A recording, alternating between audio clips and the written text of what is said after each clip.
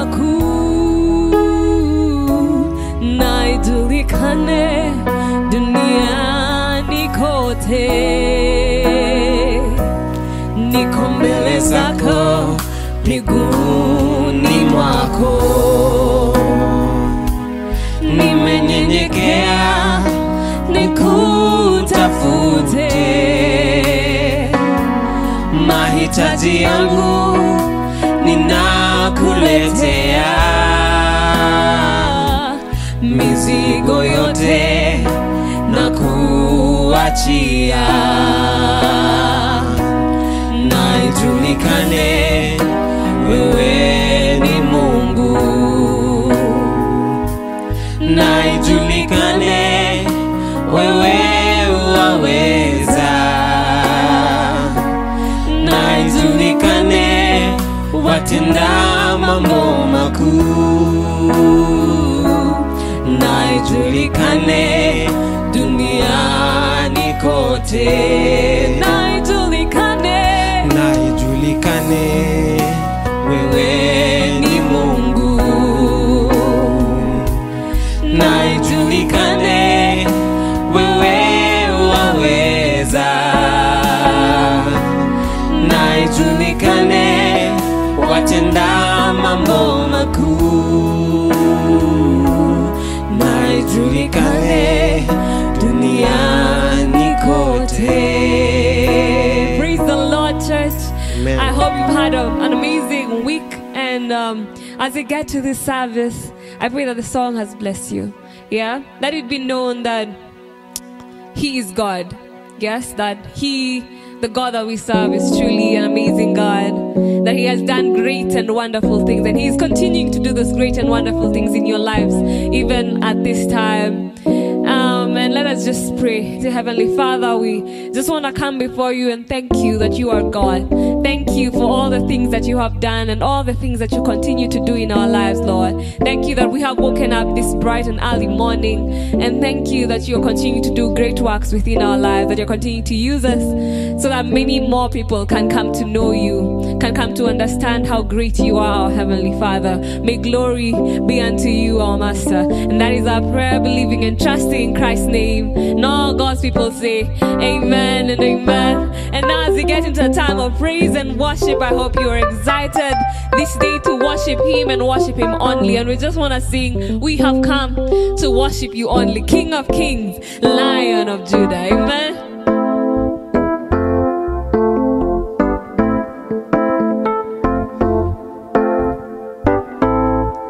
We have come to worship you only, King of Kings, Lion of Judah. We have come to worship you only, King of Kings, Lion of Judah. We have come to worship you only, King of Kings, Lion of Judah. We have come to worship you only, King of Kings, Lion of Judah. E Bwana, twakuabudu mfalme, Simba wa Yuda. E Bwana, twakuabudu mfalme, Simba wa Yuda. We enter your courts today.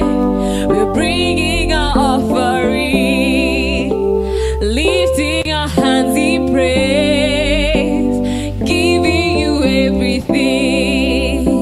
We enter your courts today, bringing our offering, lifting our hands in praise, giving you everything. Kwa shangwe twakusifu milele na milele. Kwa shangwe twakusifu milele na milele.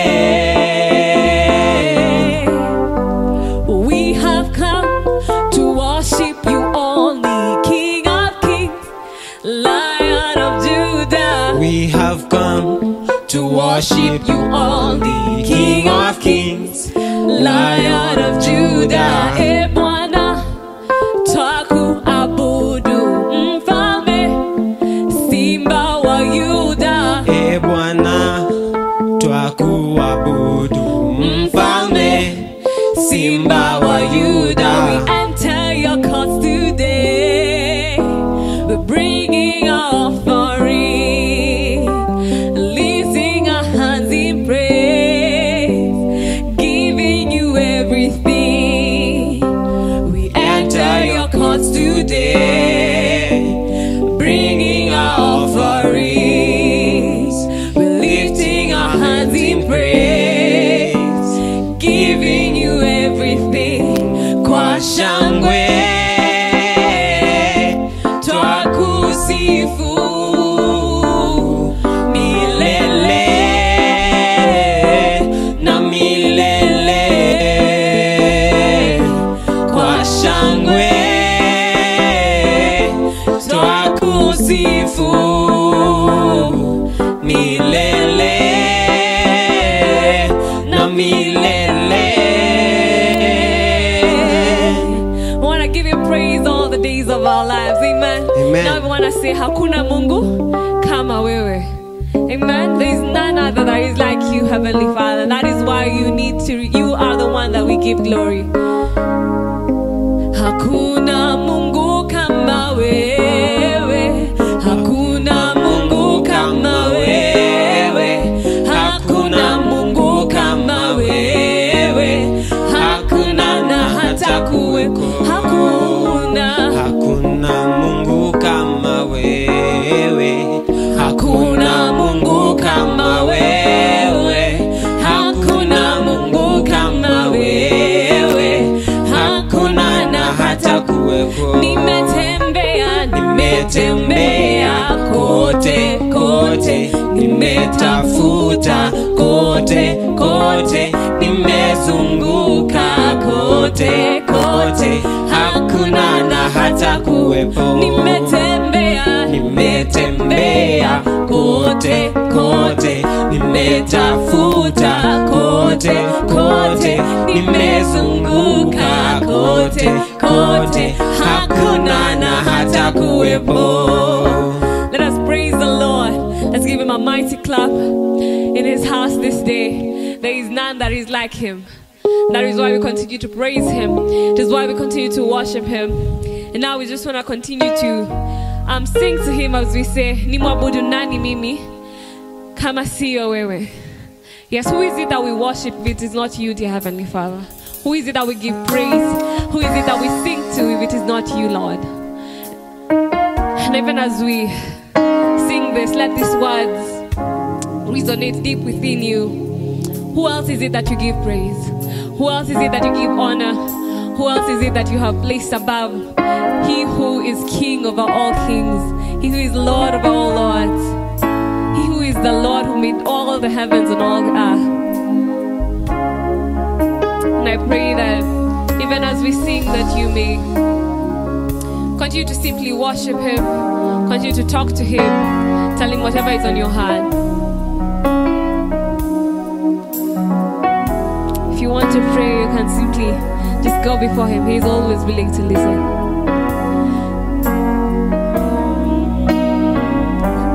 Nimwabudu nani mimi kama siyo wewe? Nimwabudu nani mimi kama siyo wewe? Hakuna mwingine wa kuabudu ila ni wewe, Jehova. Nimwabudu nani mimi kama siyo wewe? Nimwabudu nani mimi kama siyo wewe? Hakuna mwingine wa kuabudu ila ni wewe, Jehova. Nimwimbie nani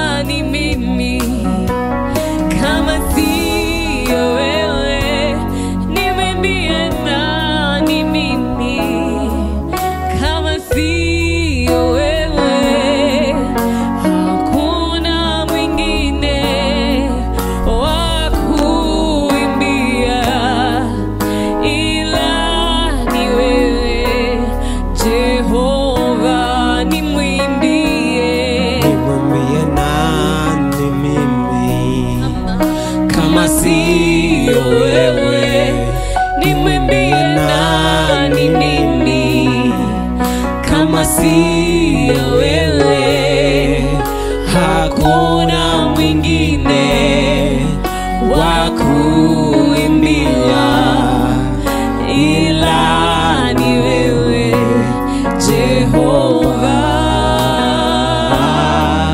ila ni wewe Jehova. Ni mwabudu nani mimi kama siyo wewe? Ni mwabudu nani mimi kama siyo wewe? Hakuna mwingine wa kuabudu ila ni wewe Jehova, ila ni wewe Jehova. We give you glory, Lord. We give you glory, Lord, as we honor you. We give you glory, Lord, as we honor you. You are wonderful. You are worthy, oh Lord. You are wonderful. You are worthy, oh Lord. We give you glory, Lord, as we honor you. We give you glory, Lord, as we honor you. You are wonderful. You are worthy, oh Lord. You are wonderful. You are worthy, oh Lord. Just join us one more time. We give you glory, Lord, as we honor you. We give you glory, Lord, as we honor you. You are wonderful. You are worthy, oh Lord. You are wonderful. You are worthy, oh Lord. Yes, you are wonderful. You are worthy, oh Lord. You are wonderful. You are worthy, oh Lord. Lord, this day we just give you glory. We give you all the honor. You are wonderful and you are worthy, oh Lord. You are worthy of all the praise, of all the honor. And Lord, this day we just come before you, continue to thank you that we are here this morning, Lord. Thank you that we are able to simply praise you, that we're able to worship you. Thank you that we have breath in our lungs, that we're able to sing, that we're able to simply speak, that we're able to communicate with one another, to fellowship with fellow believers, Lord. And we simply thank you for that gift, that you sent your Son to die on the cross for our sins. Thank you that we can be washed in your blood, Lord. And Lord, thank you that you continue to speak to us, and even as we continue to the sermon, Lord, that you may continue to speak to us, that we may continue to learn more and more about you, that we may continue to show others who you are and what you are, and they may continue to see you in us, that Lord, many more will be impacted because of who you are within us and who you have made us. That is our prayer, believing and trusting in Christ's name. And all God's people say, Amen. Amen and amen. And now we just want to invite the minister of the day, that the word may be heard. Amen. Good morning and praise the Lord. Welcome to our service. For those of us that are joining right now, we are happy to have you. And we hope that you have continued to be blessed of God, even as you've been continuing on in the week. So we come to the first Sunday of December 2021, and aren't we glad that the Lord has given us an opportunity to see the end of the year as we come to the end of the year in this month. We thank God that you have been with us since the year began to this far.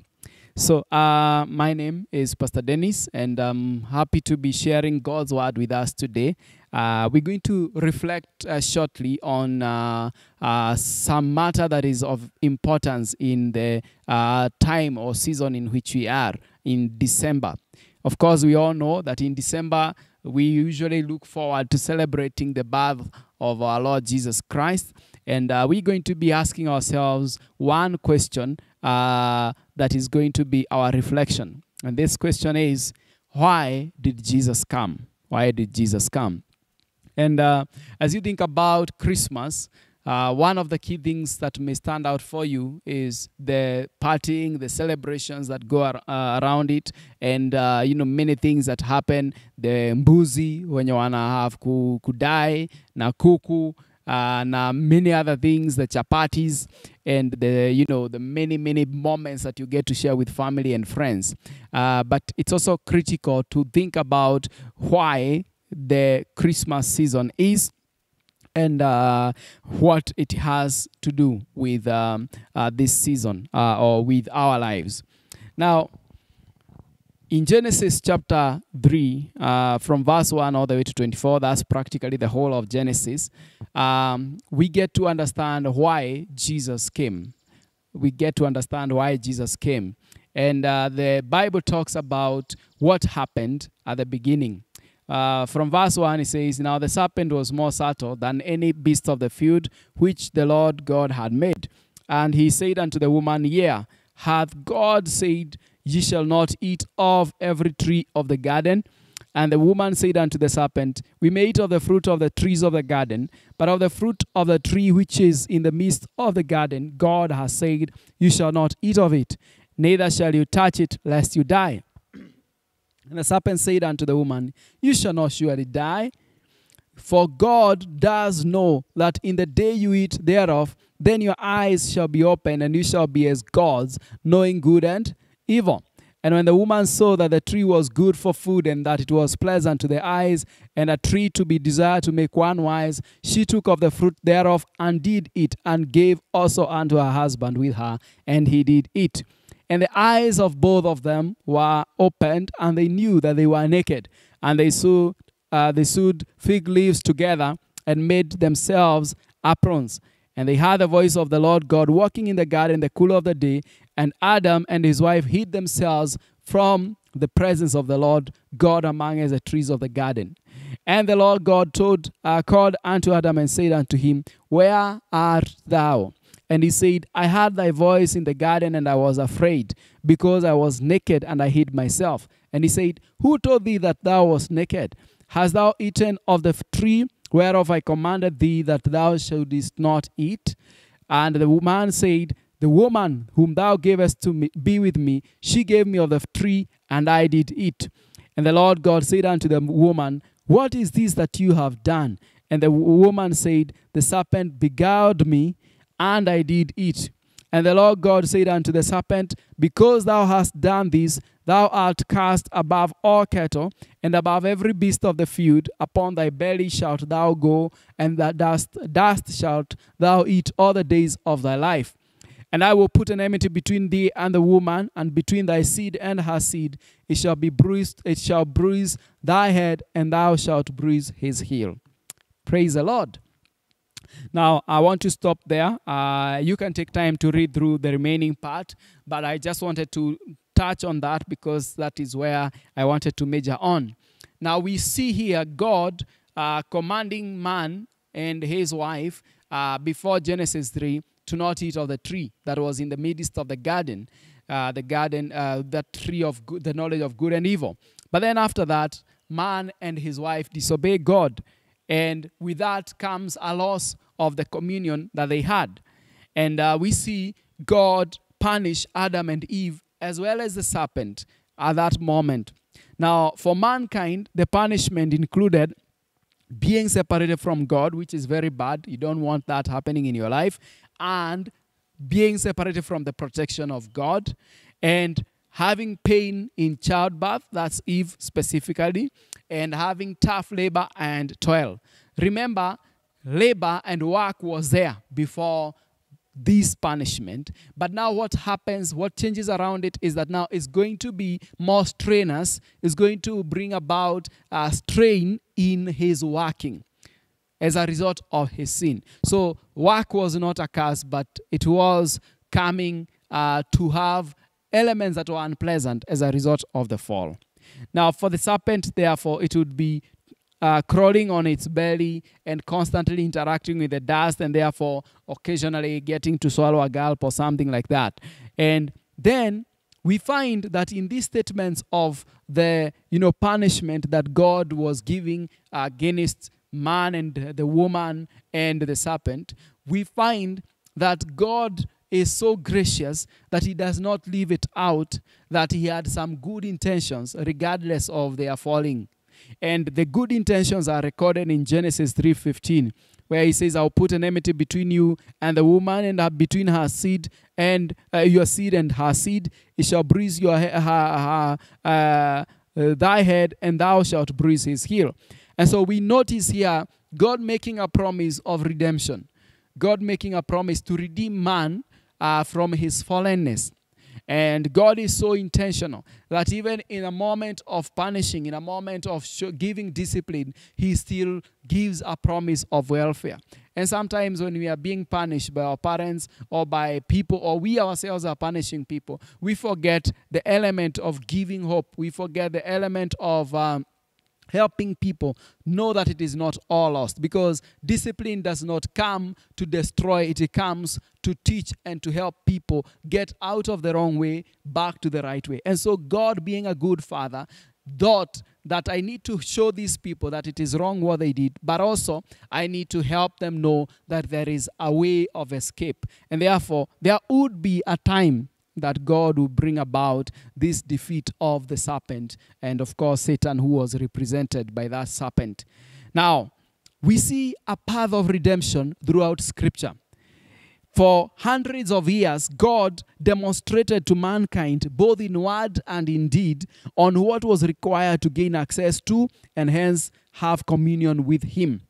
Now, we notice Adam and Eve have lost communion with God, and they have been sent out of the Garden of Eden, and there has been put there an angel to guard it from their access. So it means that life is not going to be as usual again. But God does not give up on man. Other than the intention to finally defeat Satan, as prophesied in Genesis 3:15, God starts a journey of helping men or mankind know how he can actually get to be in fellowship with God, how he can come to God, and how he can approach God in a way that will be pleasant to God. And so we find that to access God and to commune with God, sin had to be dealt with first. God required that mankind had to deal with sin first, because sin was a thing that was coming in between him and man. It was that barrier, that huge valley in between God and man. And so that sin needed to be dealt with. God had said that on the day that man sinned, he would die. And therefore, sin's penalty was death.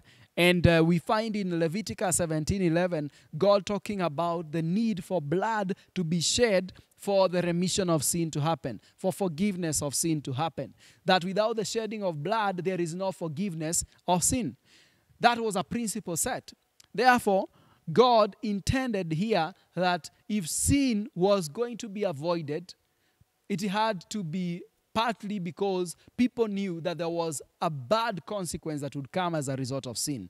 But also, it would also be avoided because people have, first and foremost, a fear for God. And when they failed that, then they knew that there were consequences that would come.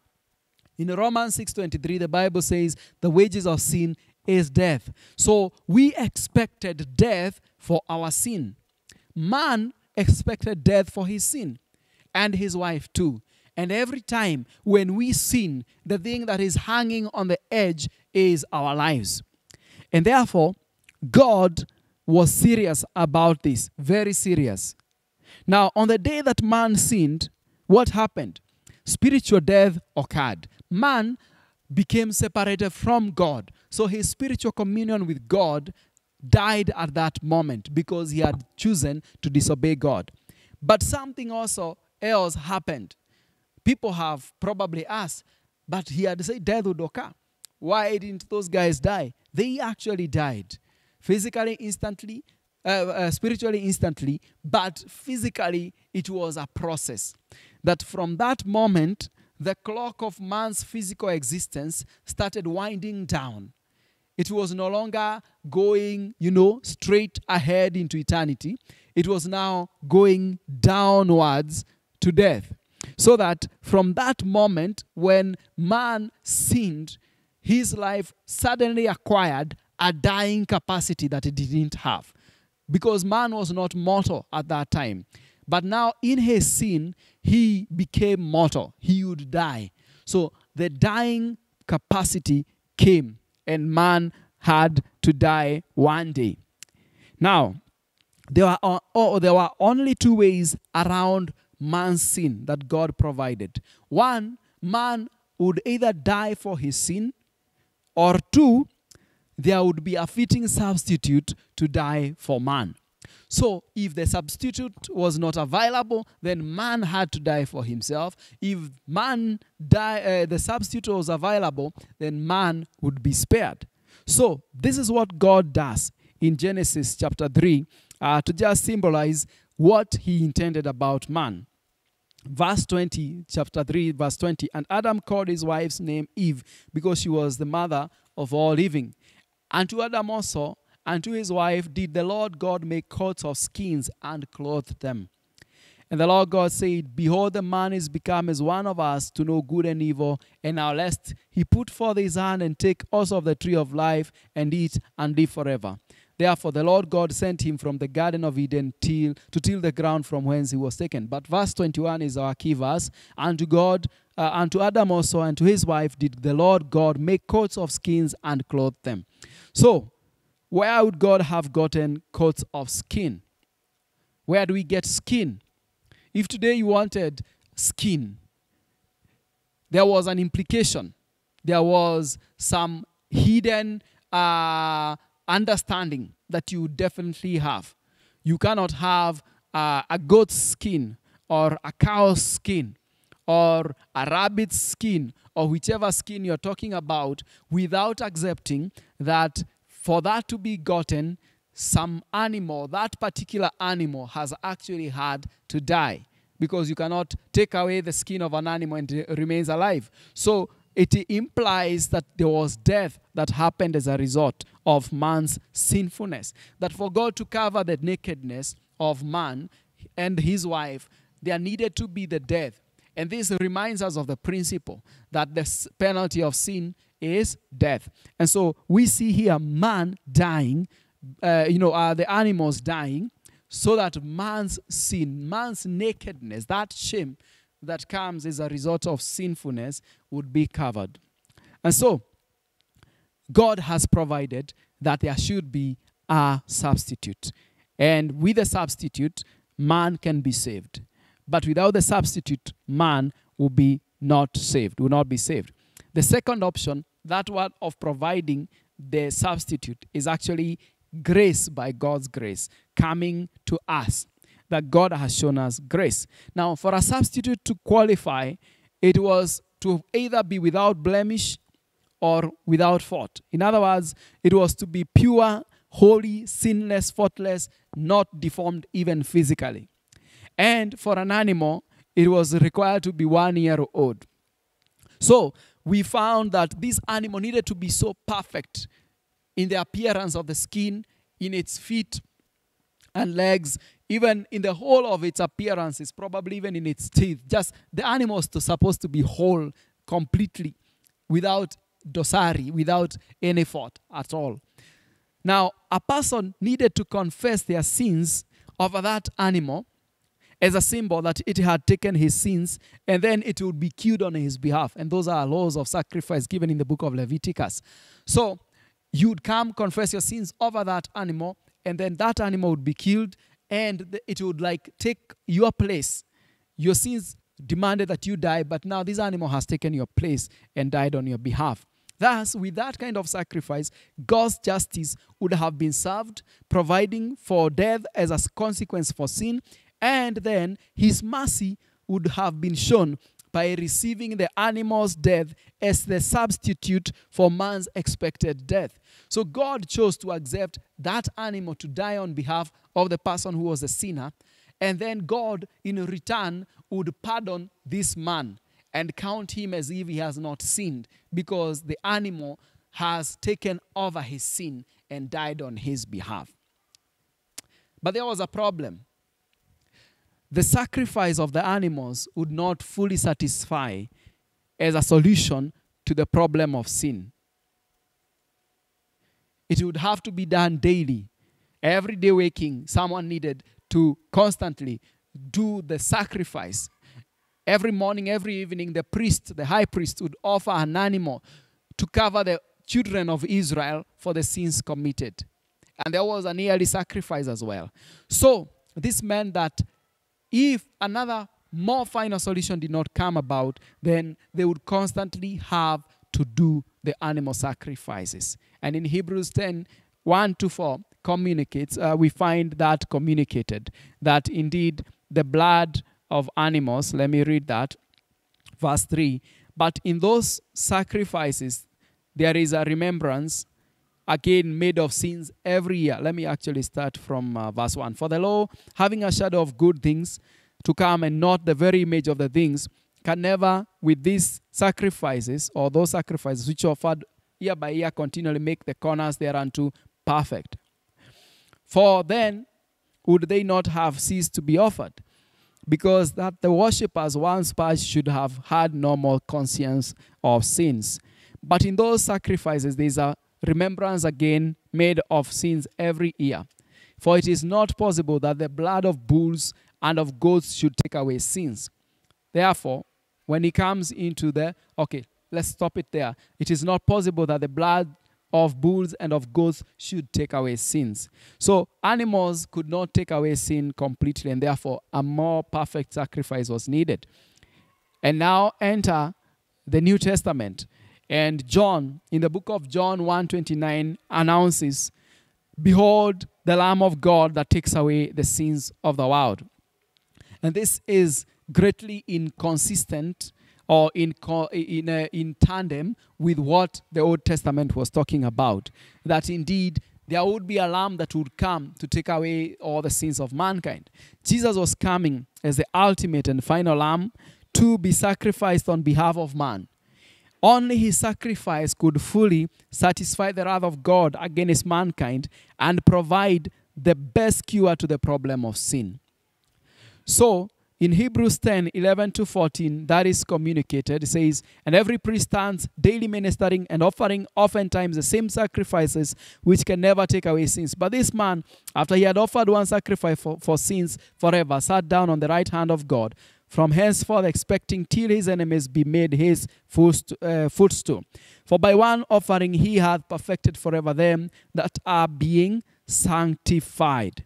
So, Jesus Christ came as the ultimate and final sacrifice that took away the sins of mankind.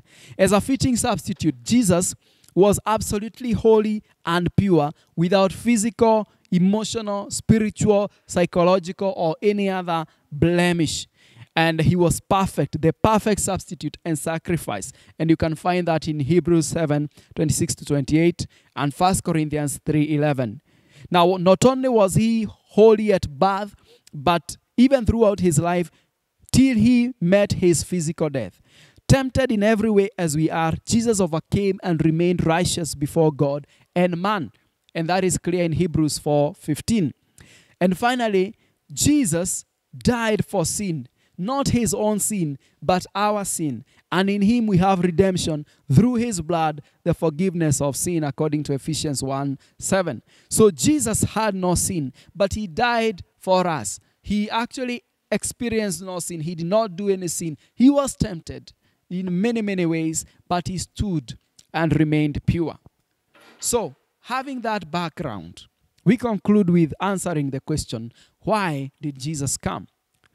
Number one, Jesus came to take away our sin and the sin of the world, according to John 1:29. The sin of unbelief and the sin of rebellion, the sin of independence from God. Jesus came to take that away and call us back to relationship, or a relationship of dependence on God. Number 2, why Jesus came.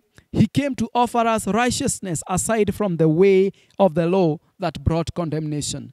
In Romans 3, from verse 19 to 26, we notice the law did not come to make us righteous. It came to help us know sin. It came to help us know what is sin, what is not in line with God's will. But that did not help us not to become sinless. It made us even more guilty because we would find ourselves at loggerheads with God's will. And so the law could not make righteous. Therefore, Jesus came to give us a righteousness that the law could not give. And so in him, we have that righteousness by faith in him. And Jesus, thirdly, came to give us rest from the pursuit of righteousness by the law, which was impossible for man. And I think that is clear in the foregoing point. The law could not give righteousness, therefore, Jesus came to give us. And also, the law was trainers. Trying to get righteousness by the law was not an easy job. And I'd just like you to read through the Old Testament, and especially the first 5 books of the law, and you'll find that it was not easy even for the Israelites themselves, having seen God in great ways manifest, to obey him.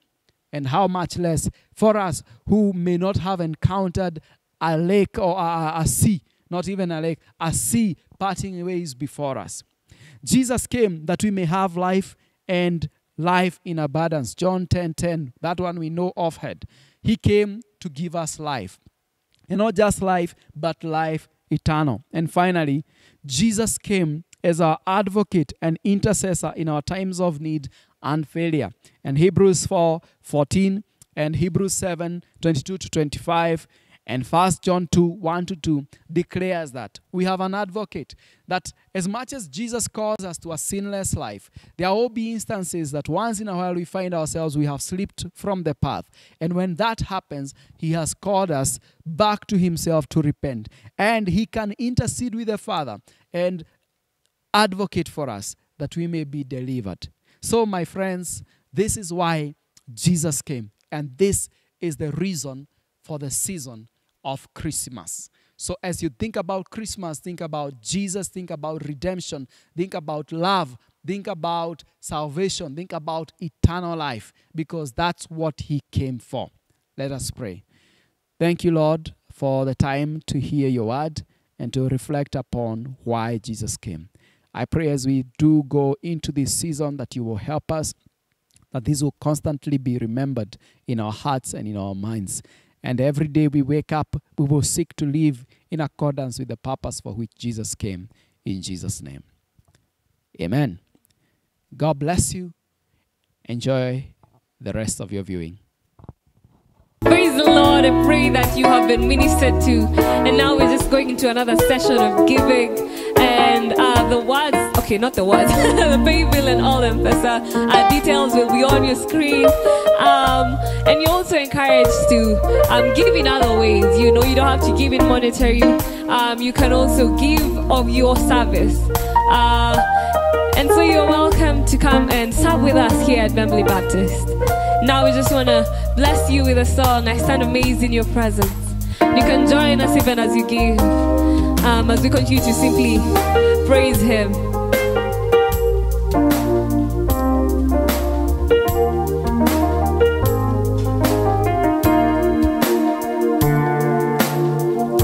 I stand amazed in your presence.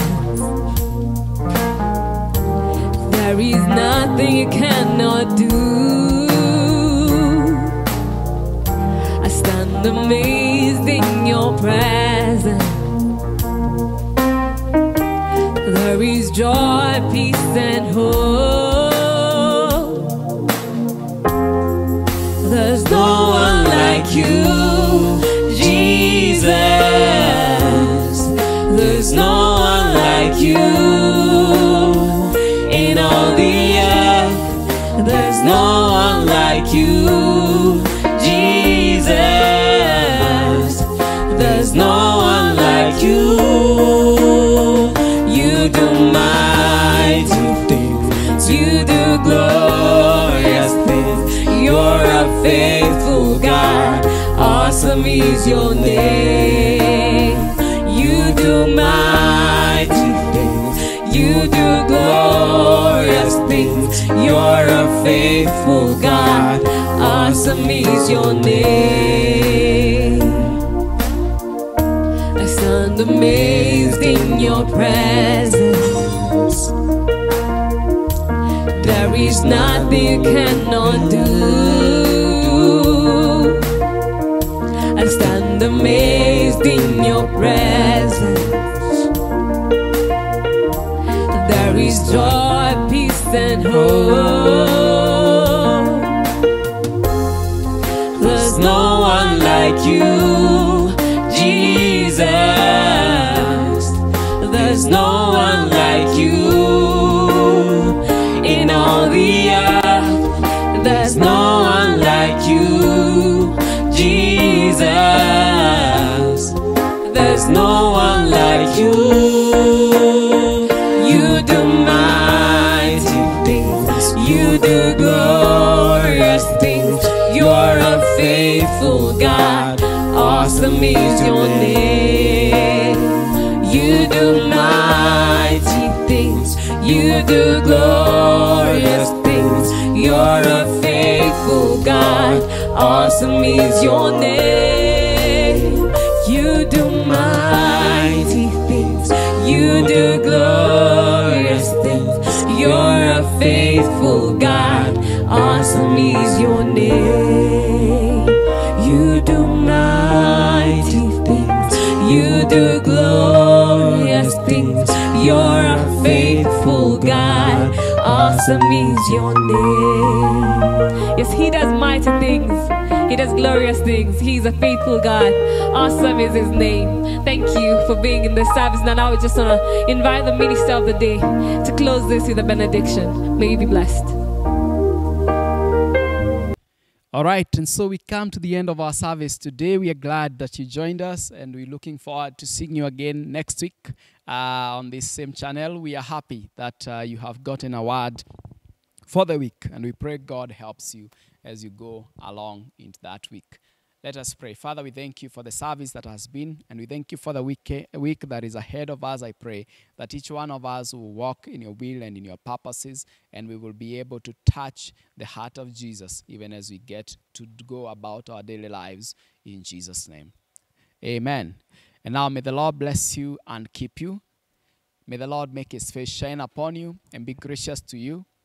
May the Lord lift His countenance upon you and give you peace, and give you peace, and give you peace. Amen. God bless you. Enjoy your week. Thank you.